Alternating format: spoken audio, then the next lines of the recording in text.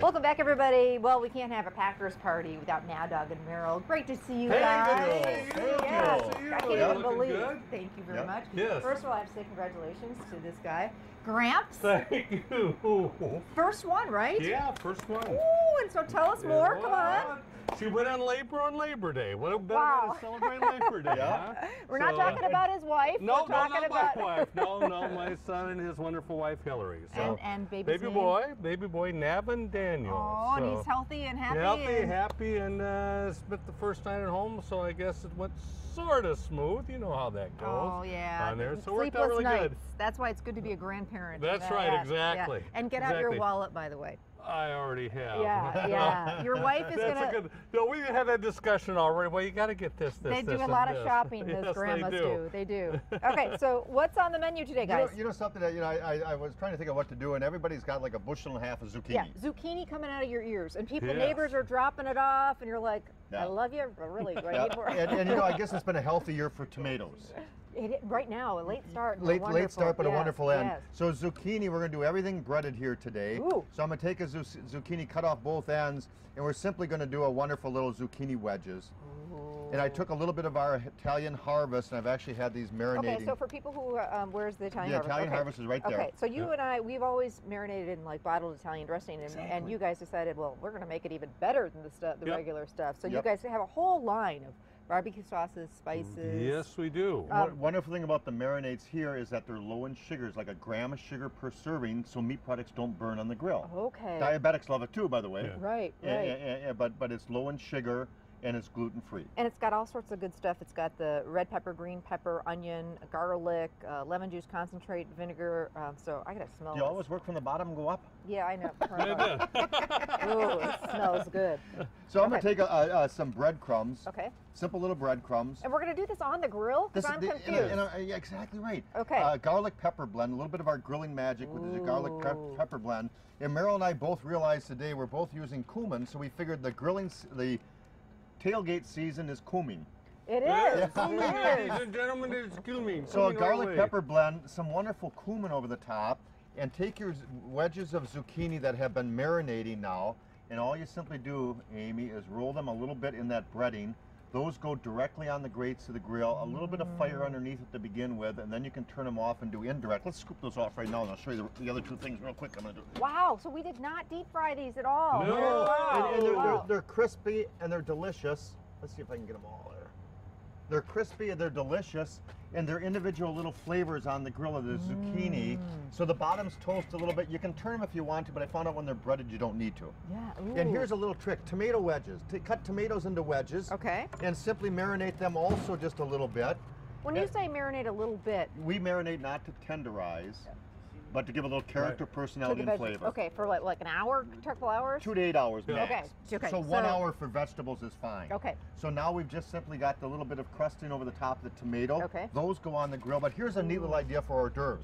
Hard-boiled eggs. Really? Okay. Take a hard-boiled egg, cut it in half, and slash just a little bit of Italian harvest on there, just enough to give it a little bit of a coating so that we can, so we can coat it, and simply take those little devils and you put them directly on the grates of the grill. Let me show you that. I love this. Phenomenal.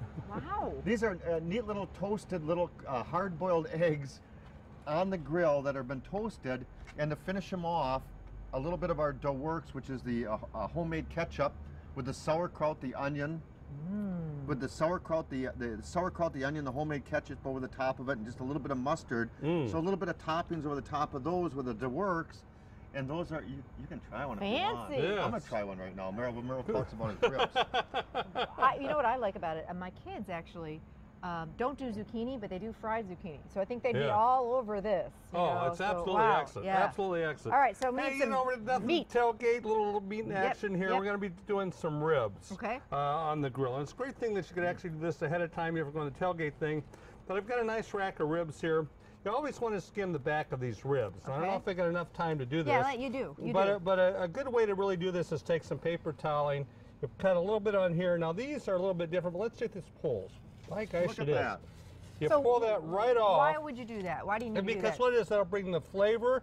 If you're even going to smoke the ribs or whatever, you're going to cook that all the way through where the skin... And make it tenderer. Yeah, okay. right. Okay. The skin actually hides it a little bit. So pull that completely all the way off. And that's easy enough Easy to to do. So Use the remember, paper isn't that towel. great? So that whole membrane came right off that whole rack of ribs, and it makes it tender, Right. and also Right. it'll cook through better. You're Okay, right. now we're going to show people, we get questions all the time of like, how do you do the ribs? I want the ribs tender. We're going to show you this now, and we're going to show you the after effect Do you on this. pre-cook them? No. You don't need to Here's the pre-cook them. thing, what we're going to do is I'm going to kind of on the grill. Well, Okay. that's true, we Okay. are. I'm lying to you. He caught me on that. Okay, but you all don't right? need to boil them. You don't need to boil. What Okay. we're going to do is I'm going to rub a little bit of our Italian Harvest in here. Okay. Okay.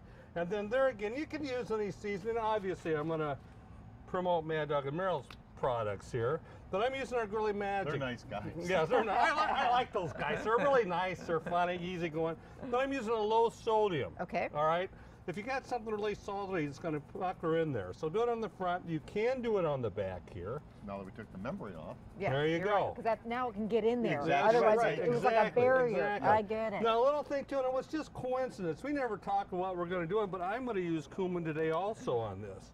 Just a little bit for on flavor. A little smoky flavor. Right. Yeah. Now, what I'm going to do, and I will show this on the aspect, I'm going to brown this up about 5 to 6 minutes On the grill. On the grill, Over on each high side. heat. On high heat. Okay. Then I'm going to brown that up, and then I'm going to wrap that up in aluminum foil, place it on the grill, and you're right, I am going to pre-cook them.